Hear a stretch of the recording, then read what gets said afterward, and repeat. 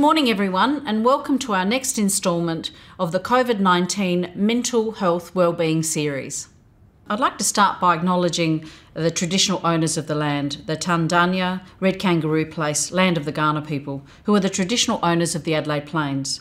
The Kaurna people are an enduring community with ongoing connections to country, including this space where traditional knowledge and practices inspire wonder and innovation. I'm Erma Ranieri, Commissioner for Public Sector Employment and the South Australian President for the Institute of Public Administration South Australia. I'd also like to welcome the public sector, IPAA SA partners and supporters to the next instalment of our COVID-19 Mental Wellbeing interview series. I'd like to welcome Commissioner John Mannion and thank him for being here today. I'd also like to thank my office, the Office of the Commissioner for Public Sector Employment and IPAA South Australia, who have all worked together to deliver today's event. I'd also like to acknowledge IPAA's major partners, the State Government of South Australia, Chief Executive Council and IPAA sponsors. We also acknowledge IPAA's professional members and councillors. Let's introduce John, Commissioner Mannion. John has been appointed the state's newest Mental Health Commissioner and joins his fellow commissioners Heather Nowak and David Kelly, focusing upon the vision to strengthen the mental health and wellbeing of South Australians. Well done, John. John Mannion is also the inaugural Executive Director of Breakthrough, Australia's only foundation dedicated solely to mental health research. John's career in mental health has spanned more than 30 years, including as a practitioner, as well as leading mental health services across the state. John led the establishment of Breakthrough in 2018, which this year alone funded more than 20 leading research projects across all the state's universities. Now that's massive. We can talk a bit about that, John. These included projects in the areas of youth mental health, depression, Indigenous mental health and eating disorders, all with a focus upon helping to create a life free of mental health by focusing upon research to inform clinical improvements, enhanced outcomes and community connectivity. Now, why don't we start the interview, John? Okay. I know we're going to go straight into the COVID-19, or shall I say the pandemic now, it's gone for so long. It has had a significant impact on mental health. And I think people find it hard to kind of define what that looks like. At a more kind of South Australian community level, given the research that you actually do, what's your comments in relation to how the South Australian community is travelling in relation to our reaction to the pandemic? Yeah, I mean, I think one great question, nice soft one to break into. Thanks, Erma. I think when we truly look at the impact, we know there has been that short-term crisis impact, that changes to our lifestyles, working from home, isolation, disconnectivity. Then there's the uncertainty that sits with all. Well, we thought this was going to go on for 6 months, 12 months. We're now into the sort of 2 years, That's right. And we're now coming into the sort of the next phase. We have then various phases that we went through in various phases of lockdown and the impact on that. So that short-term crisis work piece, that bit that then impacts on different sort of employment. So you've gone from hospitality that have just got crushed and are now working their way out of that, through to other businesses that actually flourished during this period of time. So there's these two different mixed stories that actually take place. From a mental health perspective then, yeah, we did see increases then in presentations, but more increases to people actually reaching out, which was a very, very positive sign. Historically, that's been one of the biggest battles we actually face, about putting our hand up and actually saying we're really struggling. So we did see sort of that reaching out through telephone lines, through our telehealth systems. And we saw interesting patterns across the emergency department. So across our state metro emergency departments, we actually saw a reduction in presentations over this pandemic period. But our rural communities actually saw a growth, around 33% growth of presentations. And our younger people, we saw about 50% growth. I want to touch a bit on younger people. So we've seen various different alterations and changes there. As we're coming out of the pandemic, then now this is where the further groundwork needs to take place. So we're putting strategies in place that are actually going to help reduce and help people transition. Are we looking at a wide range of interventions? It isn't just around the illness part, but specifically around what have been the triggers. So what are we now going to be doing about housing? What are we going to do about employment? What are we going to do about education? These are all those multifacets that obviously are precursors and have an impact on our mental health and well-being. We're probably going to touch on some of those. So you've talked a bit about the increase in demand. So you talked a bit about a decrease in the emergency, but increase in rural. Can you just talk a little bit about what help people are seeking? So some insight into when they are presenting, what is it that people are feeling or needing help with? So I think the sort of Wellbeing SA do a household survey. That's right. And they've done that survey throughout the whole pandemic. What it did show us is that 1 in 5 people were actually requiring further support. And out of those, I think the highest presentation was anxiety, then it was depression, then it was other sort of stresses and challenges. What we do know, though, in those presentations, obviously the issues that were causing the anxiety, the issues that were driving the depression were obviously often linked then to the socioeconomic pieces. What about my losing my job? What about my relationship? We saw changes of behaviours that were taking place as people were going through isolation and the complexity that sat there and the pressure that actually aligned to that as well. So it was great in that we did see this increase of reach out. It was great that people were accessing support, but still out of all those people that sort of initially reached out, only around 67% actually were then getting interventions. So that's a cohort of people that aren't still getting the support we need, and do we then need to be exploring what different alternatives we could actually put into place to support that? Look, I think that's something we need to talk about, because getting help is actually quite difficult. And what does that help mean? You mentioned anxiety, and I think one of these, the next question is really about what can we sort of say to people to protect their mental health and well-being during this time. But I really would like you to touch a bit on what's anxiety? Like, well, what sort of things would people be experiencing? Because, I can get quite anxious just getting ready for a presentation like this. So what's the difference between that healthy sort of tension of feeling nervous about something versus anxiety perhaps about the unknown? So if we do that, and what do we do to help ourselves? Every one of us has anxiety, don't we? So we all use it for our flight or fight and to achieve, so the nervousness of getting ready for an interview, the nervousness of participating in sports or performing something. We need that because that's that kick that enables us to achieve. But what happens when those feelings of that butterfly in the stomach, that palpitations, the sweaty palm, the dry mouth, the chest pain, the fear of actually taking part in something, the avoidance that comes with those fears starts to impact on our everyday life? What happens when I wake up and I'm feeling like that? What happens when I'm going to sleep and I feel like that? And it doesn't dissipate throughout the whole day. And then the ultimate part, when that's prolonged, when it then impacts on our day-to-day life, our ability to participate in anything, that anxiety that was so debilitating that to actually walk into your office today was just too much for me. The fear of how I was going to perform, were people judging me, had people noticed this change in me? All those pressure points, then that's when it's becoming that longer term issue. And that's when we really want, obviously, the moment it starts to impact on our day-to-day lives, that's when we want people to be able to reach out, or as managers and supporters or friends or family members, that reaching out and actually checking in with someone is very, very powerful. That's good advice. That's a good point you make about coming into the office and other things. Add the other layer of, we need to wear a mask. Can I get close to this person? I'm an extrovert. I like connecting with people. I can't get too close. We can't be in the kitchen together.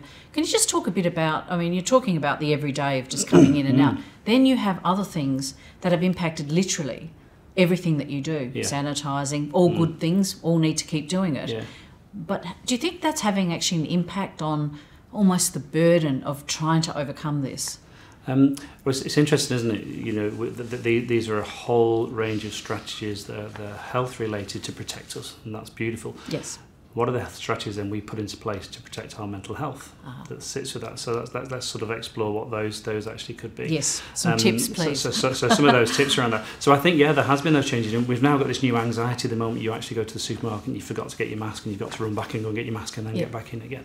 What happens if someone encroaches into my personal space and I find that really, really difficult? For some people, though, the social isolation, social disconnection has actually been beneficial for them, because it's actually been enabled them to actually manage how they're actually feeling.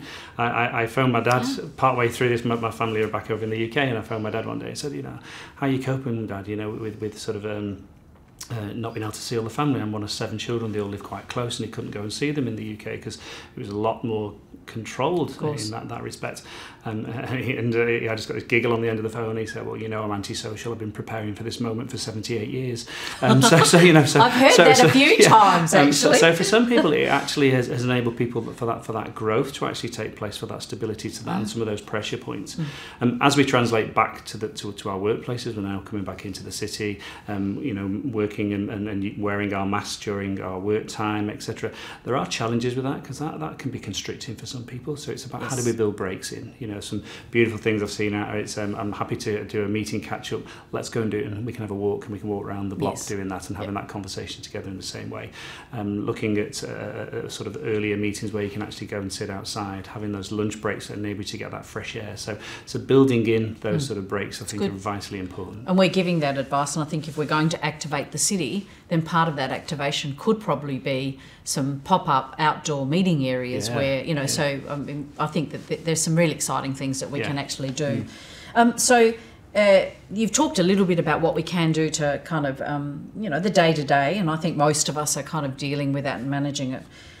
But there does come a point where it might have got too much for someone, and sort of, I'd like you to talk to us about how do we, maybe as leaders or how do, as colleagues, know when someone needs actually professional help. I mean, it's very interesting, isn't it? Because often we have this reflective piece when somebody becomes unwell, and we go, I did notice.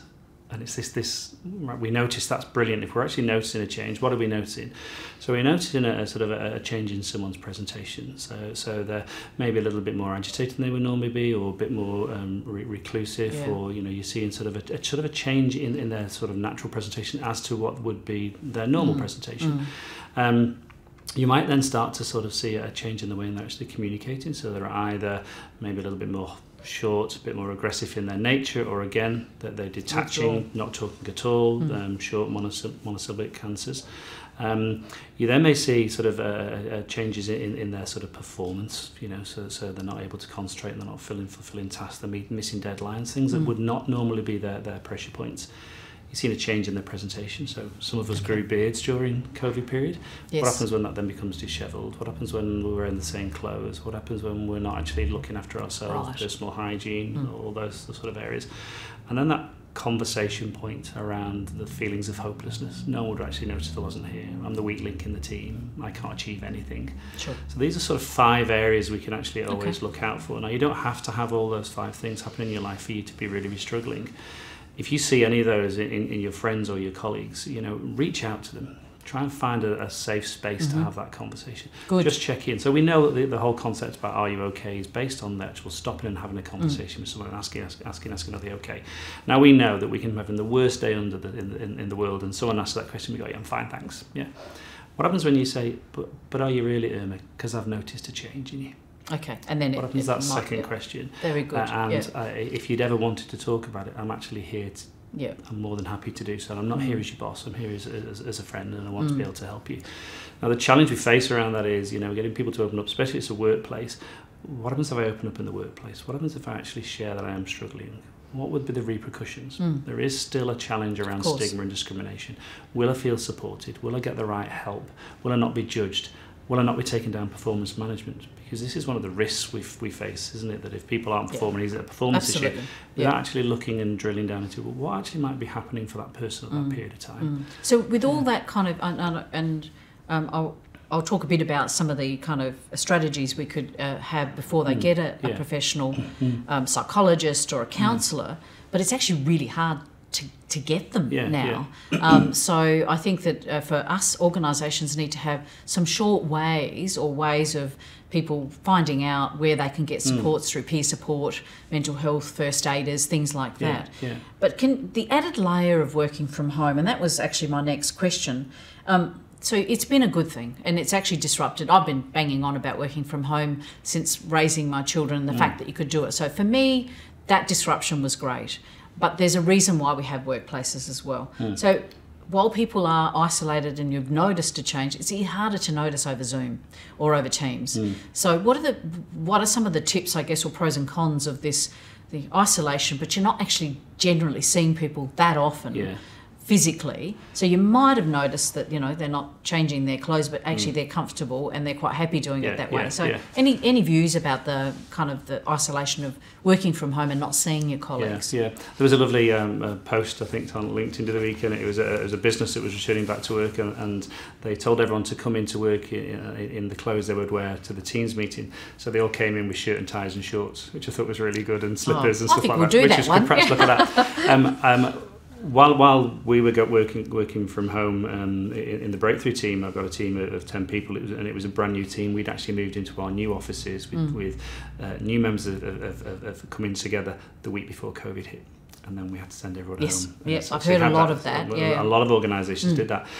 What I found was really interesting during that period of time. You know, for some people, the team's conversation, the working from home, that structure, the building and the balance. You know, they were building and going out for the walks. They were having their dinner, and they were performing, and they were really enjoying it. For others, missing that structure, that routine of actually coming into an office, actually sitting in that sense of purpose, sense of belonging, connection, social piece.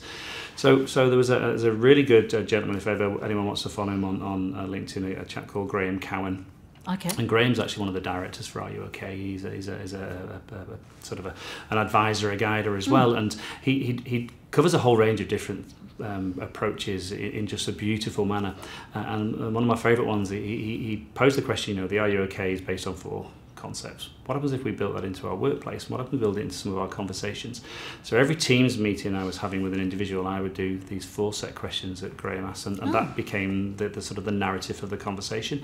And we now do that in our weekly huddle as the team. They all know what they're going to be talking about. So the first question is how are you? When we have this honest conversation, and it can be about anything. So it can be about how they are, or what's happening at home, or how the kids are. We've heard some unusual stories on Teams. You know, where we now know which members of our teams use dry shampoo.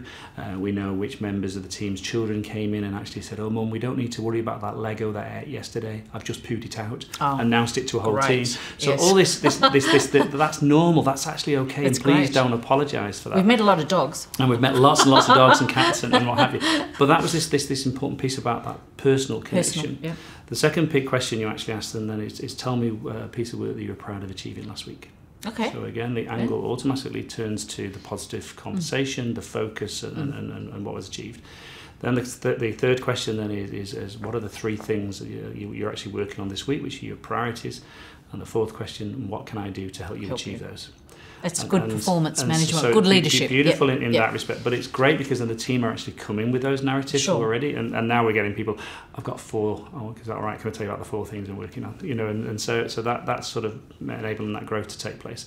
Graham also did a very clever, same sort of question concept about when you return to the office. So when you return to the new normal, what is it about the new normal that you want to keep? What is it you want to change? That's a good point. And again, similar sort of questions around what did we learn during that working from home time that was actually positive that we don't lose sight of. So for my team at Breakthrough, it was we were having an 11 o'clock coffee, and during that time we don't talk about work. It's 11 o'clock, we have a coffee together. When we finish the coffee, everyone gets back on, and we still do that a couple of days a week, and that's where you have that connection together. And the other piece then was the fact that they identified, when I finish my work, I want to look up and see how I can help somebody else.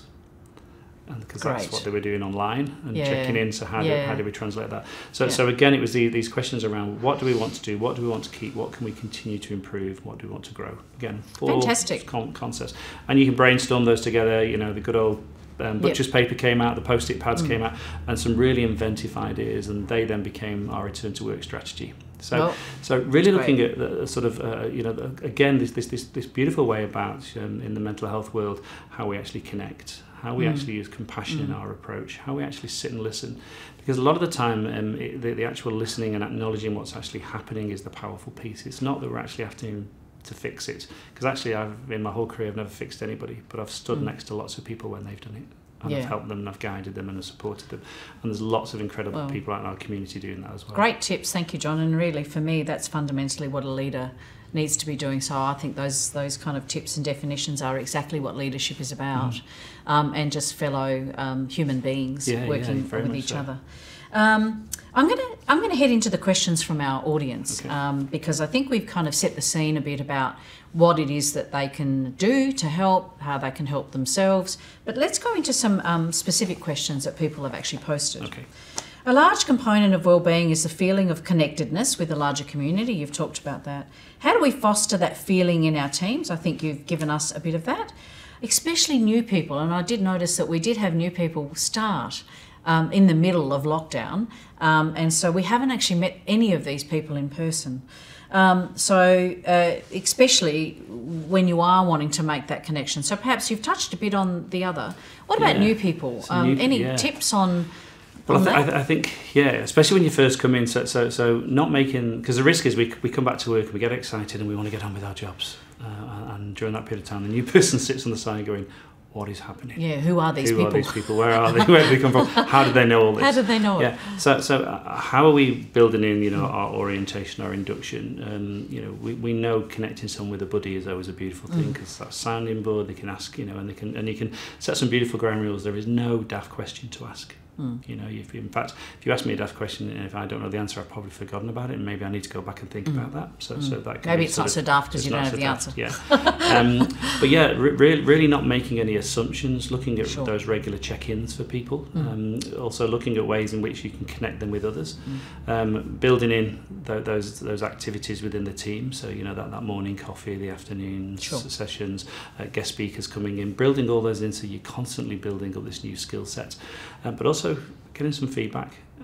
Have we hit the right things? Have we missed anything out? Is there anything else you need to know? And the challenge for that is we obviously what we don't know, we don't know. So we don't know if we can ask that. So looking at all those different touch points as well, making sure then if someone is struggling as well, what are the mechanisms we have in place? Do we have an EAP if someone wants to go and talk to someone? Do you actually have? Which done a lot of that.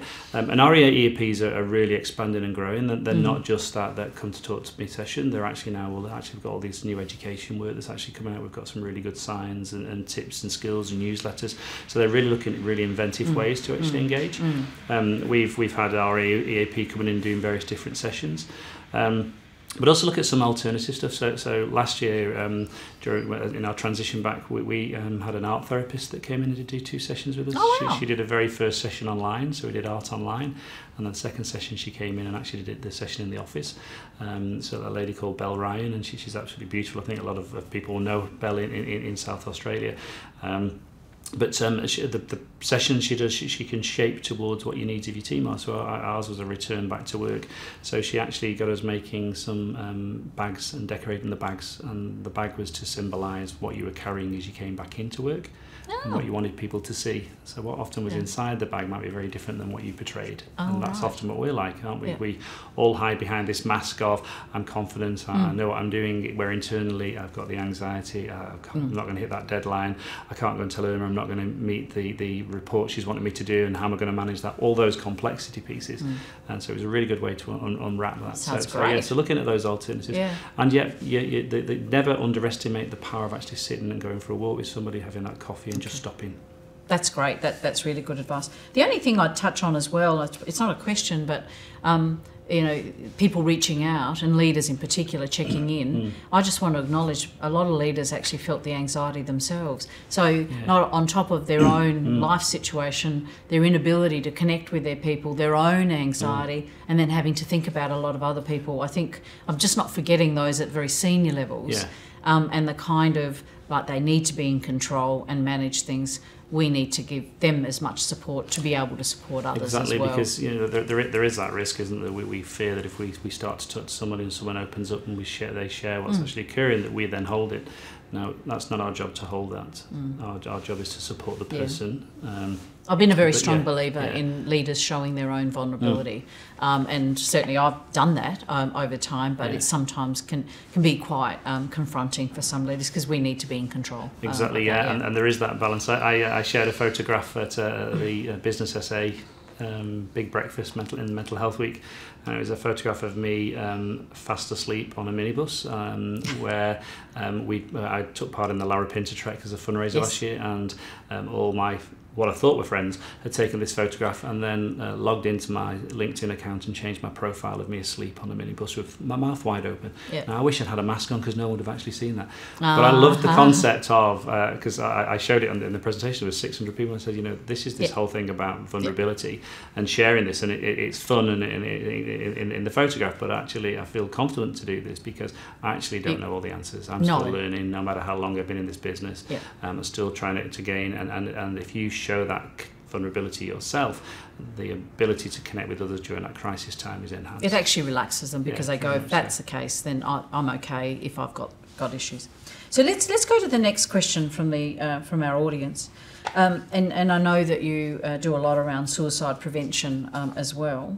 Stigma around mental health still prevents people from telling their managers about any issues that they're having, and I know just from my own kind of history that mental health is something that is not often talked about. We're probably talking a bit more about the anxiety, but there are some people might have some significant underlying mental health issues, and people think that they just can't hack it. They're asking what employers in the public sector can do to combat this. So, I guess, what's some advice from someone in your industry for... I think it's a great question. I think we are having more mental health conversations than we've ever had. We're having them in all different environments, in our workplaces, in our sports clubs, in our own communities. And that's an incredible alteration and change. 30 years ago, that was done behind a closed door and you never put your hand up about it or expressed it. The next phase is, in these conversations, are we now listening? Okay. And I think that's really important. So are we really listening what's actually being said and what we can actually learn from that? A lot of people are not after us to fix the issue, they just want to be heard, and then they want to be supported or guided during that period of time, or they just want to know that it's actually okay to have these conversations. So I think from a workplace perspective, are we enhancing our knowledge? So our mental health literacy, our understanding. So we've got obviously mental health first aiders within our organisations, but there's a raft of different programs out there that can actually build on top of that. I think mental health first aid is a beautiful foundation. I'm a mental health first aid trainer, and I love teaching the course, but it's and that's a great foundation, but what then sits on top of it? So there's a new program which is how to have the conversation with a suicidal person, which then goes more into the compassionate connectivity that's required during that period of time. And then there's a raft of other accidental counsellor courses through to assist, so there's lots there. But from a workplace perspective, if you could start to look at, well, if we were to develop a mental health plan for our organisation, what would it look like? So is it safe to put your hand up? Do our policies and procedures support the conversation for mental health, where it doesn't become a performance conversation, it becomes a support mechanism? Do we have access to EAP? Do we actually have good supervision and support mechanisms? Is there an opportunity to have mental health days? All those sort of pieces of the puzzle, can we explore that further? So I think we have really great pockets of this, but we do need to expand that and make that the everyday course. But also preparing someone, if someone is feeling, I want to open up, preparing them for what is the expectation during that period of time. Of course, because you might need to change. You might need to change that. Talking to your line manager might not necessarily be the right person. I might not be the right person that you want to talk to, but I actually know someone else that would be really good for you in connecting that way. So I think there's a range of different things we need to build into there. But also I think from managers, try and look behind necessarily the behaviour that's happening or what you're observing, and try and ask, what might be the triggers that have changed? Because this isn't what would normally happen. John doesn't normally do this. So is there something actually happening underneath there for him? Are there extra pressures, etc.? That's great. A couple of plugs. So we've had a couple of surveys across the public sector. Mental health and wellbeing comes up each time. It has this current survey. The Mentally Healthy Workplaces Toolkit came out of that. Mental health first aiders, thousands of them trained, and peer support officers. And now we're going deeper with Wellbeing SA and other places around Head for Work and other things, and that's just about to be launched. So yes, I saw your new promo. I love so you've got your wellbeing piece, but I love one of the other connections where you talk about a safe place. Yes, and that's so really we're learning. important. I think what we've done. This last 2 years having asked people, we've at least got a few things there for people within the public sector to be able to use. So I'm really excited about that, and we'll continue to partner with your area. So this is probably just taking the issue around mental illness and how you can actually have a conversation, I guess, during your discussions, regular discussions with your manager. So how, and I'd be really interested in getting a tip on how do I integrate some of this conversation into a performance, just what are the tasks that you're doing this week? I think you've mentioned some of the informal stuff. How do we formalise going, well, these are your tasks, but how are you kind of feeling about doing it? So just it's a good question, isn't it? Because none of us want to increase somebody's anxiety. No. But we have jobs to do. We have targets to achieve. We have KPIs to achieve. But how do we make sure that during the concept of achieving our KPIs, we actually don't lose the compassion, connectivity during that period of time? I like that word. Yeah. So how do we keep touching point? What else can I do to help? Are you, and that regular touch point, that regular conversation? Are there any other partners within the workplace we can connect you with during this period of time?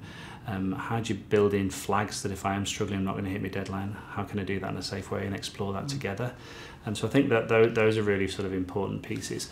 But also that thing, the conversation around, we will have feelings of anxiety, with feelings of sadness, and they're actually normal feelings to have during periods of time. Doesn't mean we're experiencing a mental health challenge. Yes, I think it's a stigma. So it is the stigma of that. So that balance, but being mindful then if my anxiety or it starts to impact and over a longer period of time, to then start that next conversation. Is there anything else I can do? I've noticed that change, and I think the angle of I've noticed takes the pressure off somebody, because you're not asking how are you, because that's all back at me. Where so it's just what you've seen. So I've noticed that you're not your normal self. You seem to be struggling here. In fact, you missed a deadline. I've never known you to miss a deadline. Is there anything happening that I can actually help with? What can we do together? And also, I think one of the most powerful things is the check back in with somebody.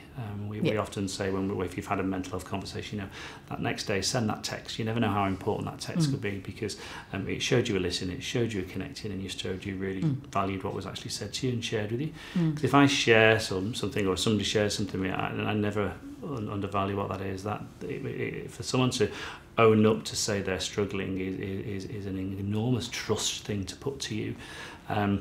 So really trying to work and value that honesty from that person, then trying to put the support there. I think that's really powerful. But the touch point that you actually listened, you heard what I'd actually said, and I was thinking about this last night, and what I'm going to do is I'm going to meet you up with so-and-so, because I think they've had that challenge before, and let's see if we can brainstorm together. It just showed you a listen, and it showed there's some action there. Yeah. Look, I actually personally do that a lot. And I think it's absolutely valuable, because if something's stuck in my head and I felt for that person and I thought, well, maybe I can help here, and I will text, or I will perhaps send a confidential email or whatever. It just goes so far in people. Well, you were actually thinking about my issue, and that you've come with, be empathetic, and offer some. So I think that's a great advice. But I like your question before when you said, well, how do we do that for managers as well? Because sometimes we can be extremely busy and we might miss that point. We might miss the sign. We might miss out. We might not. We might have thought, oh, I need to send that, and then we don't get around to it. So it's about being kind to ourselves during that period of time. I think the thing for me is, because that's my life the whole time. I always think I'm busy. But I've actually kind of factored in my head, I'm never too busy to send a text to someone that will take me 30 seconds to just ask about something. And if you want to think about it in terms of outcomes, the productivity and the well-being that you'll get from it will mean that you will have the time to give yourself care, because your people will be doing things for you because they know you care. I think that we forget that if we keep being leaders of just asking them to do things like robots, but if you spend the time doing the care for your staff, they'll deliver the outcomes for you. And that certainly has been something over my career that I've realised. So you've already mentioned the thing about leaders having, all our buckets might be empty now. And I'm feeling that on a number of occasions. What's some advice for people with empty buckets in terms of no more to give, or not another lockdown, or not another kind of issue, or now my kid is a close contact, or this just seems like it's one thing, let alone life that's actually happening. So empty buckets, we've all got empty buckets. Any kind of tips on that? I think the Erma Institute at Flinders University during COVID came up with a beautiful concept. They came up with a concept called Stream. And this was a way in which you're actually managing what was actually happening around you. So the S stood for social distance. And in the context that we were being asked to social distance, but we weren't being asked to socially disconnect. Yeah. And I use physical distance actually, because social distance actually has different connotations. That was the connotation from the mental health perspective. So it's saying during that period of time, how do you still remain connected? So it was fabulous to watch right at the start, wasn't it? We had all these operas taking place online. We were having quiz nights with families and friends, all those sort of things. And let's not lose sight how powerful they were, because I think when we went to second phase, we stopped doing some of those things. We did. The T stood for actually time out, allowing yourself time out. And giving yourself permission to go for that walk the dog, go for a swim. My wife reminded me when we first went into the lockdown, I was going on Teams conversations, and I'd go into the back office at 8 o'clock because I didn't have my travel, and I didn't have my travel at the end, so all of a sudden I extended my day by 2 hours. Of course, a lot of people doing that. And then I ended up going from Teams, and I remember partway through I got this knock on the door and said, "You do know it's dark outside?" Because I hadn't built in, I was consciously thinking we need to keep this going, but wasn't then looking after the time out for myself. So building in and actually having that lunch break, having that coffee break, making time to actually meet with people. The R then stood for how do you build in sort of that relaxation concept. So how do you actually then look at building in that sort of yoga, mindfulness, the concept to actually stop for a period of time. The E then stood for the positive impact of exercise and going out and doing something that was connectivity. And sometimes you can do that in your family unit, and we can still be looking at doing that now. The A stood for alternative thinking. So at that period of time, we were very much we were getting bombarded by every media platform telling us this statistic, this story, this impact, all those things, and we were getting this sort of overload. And it was asking us really why don't we just had one source of truth and we just looked at that one piece and looking at that. But us then looking about, how do we take some control of what's actually happening around us when we felt totally out of control? And the M stood for mindfulness, but it wasn't mindfulness of you, it was can you be mindful of your impact on others?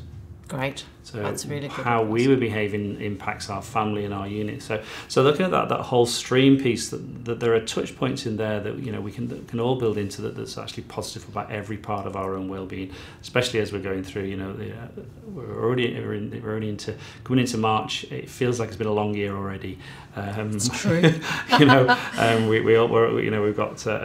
opening up. We've got the opportunity to go out to the fringe at the same time as actually managing it in a very safe way. And that connection, we're trying to get back into our cities. We're trying to plan for, can we build a family holiday this year? Where might that actually be? How can we have that time out? So as we're doing that, just thinking about some of those steps that build in some of those simple self-help strategies. I think you've actually answered quite a few of the last questions, some of them around leaders to support their own mental health and putting them in a better place to support their team, which I think you've actually covered. I think we've covered this mostly, but any other things you'd like to say about capabilities that leaders need to develop in order to now support, I guess, what the next phase might be? So any tips for leaders around their own sort of mental health or capabilities? I think any opportunity to get more knowledge and understanding about what actually is mental health is vitally important. Great. Yep. And looking at that. Looking at new skills development, so and some of those skills around how you engage with someone can be quite simple, which we often don't think they are. So have I got time to have the conversation? Have we got a safe place in which we can do it? Can I do it where I can just ask some open-ended questions to get a safe conversation taking place? Can I do this over a period of time? We don't have to have the mental health conversation in one chunk. It can be built up as we build up that trust with somebody. Can we give some simple tips and clues, but also realising that it's not our job to fix, but we can help shape and guide. Checking back in really important and really powerful. But then what do we do about managing our own well-being? So how do we escalate if we're concerned about somebody? How do we utilise our own supervision? How do we build in well-being things for ourselves? So I started yoga. I'm as flexible as a plank of wood. And my daughter has been going to yoga, and so she asked me to join, and I found it one of the most incredible activities. Good. It's absolutely beautiful. And I set a very simple target. Well, 2 simple targets. I wanted to be able to touch my toes. I can now do that. You can do that. Well done, beautiful, John. Which is a big leaders achievement for me. Need to touch we need to touch their our toes. It was very important. But the other part was around, I actually wanted to stop thinking while I was at yoga. Now, I'm constantly, the moment I start, my mind's constantly thinking about the next thing and what have you. And so I set smaller tasks. So it's an 1.5 hour session. So I wanted just 10 minutes to let my mind rest for 10 minutes. And I wanted to build it up. And so I'm now at 1 hour and 15 where I'm actually not thinking about work. And then as it's coming to the end and I'm relaxing, I'm starting to think about the next day. Excellent. But that's grown over that period of time. So setting realistic goals within that, realistic achievements. But then making sure that those some of those simple touch points, going out for a walk with your partner and walking your dog together, having that sort of time out, stopping doing things as a group. We've got a group who we live in the hills. It's wood collecting season. Can you believe it? 30 degrees and we're already thinking about our log fires. Doing activities together, and those physical activities are really sort of engaging, but also enjoying South Australia. We live in one of the best cities in the whole world. There's some beautiful connectivity in there, and I remember in a preparation for a speech, a talk I was doing, I asked my hairdresser, what's important for your well-being? And he said, finding the pleasure in the simplest things. Yes, I totally agree with that. I think that is incredible. We've got beautiful beaches to go and walk on. We've got great environments to sit in. You can go and walk through our city and go and find a new piece of artwork every day. You can. So there are those, and I know when you're going through a crisis time, they may feel, oh, that's just ridiculous. I've got all this going on. But it's just more about trying to get some of those balances built in as well. So if you are going through a crisis time, please reach out. We never want, and in society we've got now, we should never have it that people don't feel safe to reach out. And if somebody does reach out to you, you're doing something incredible because you made them feel safe to do so. Great. Yeah. Thank you. There's some really great comments to kind of end it on. I want to end optimistically. So we've gone through these last 2 years. I'm really, really excited about the future. And I'm really excited about potentially, I think that you talked a bit about adapting and innovation and new. So we can reinvent ourselves. I'd like to kind of leave everyone on a final comment that you might make around optimism. And there's a lot, for all the reasons that you talked about, for us to look forward to. So any final comments to anyone watching this? Anybody? I agree with you. I think this actually is an incredibly exciting time. When a crisis or a disaster happens, it's also an opportunity to be inventive and think outside the box. I remember we wanted to do telehealth years ago in our health systems. We were told we couldn't do it because we didn't have the system to do so. All of a sudden, when we couldn't see anybody, the systems worked. So pushing those boundaries, coming up with ideas. No idea is a bad idea unless you start to play around with it. Be there and support people during this period of time, though. Not everyone will be able to start running straight away. Some will be a little bit more cautious. And every one of us is beautiful and unique in our own individual ways. So work with those. Thank you so much, John. That's great to end it with. So thank you, John Mannion, for being here today. Please, everyone, visit IPAA's website for more events, including our new mental health and wellbeing check-in webinar series for the public sector, which is starting on the 10th of March. An evaluation form seeking your feedback on today's forum will be included on the IPAA website. I ask you please to take the time to provide your thoughts on today's discussion, as this will help IPAA design upcoming events in the future. Once again, everyone, thank you so much for listening in. Please take care of yourself. We're in it together, and have a great day.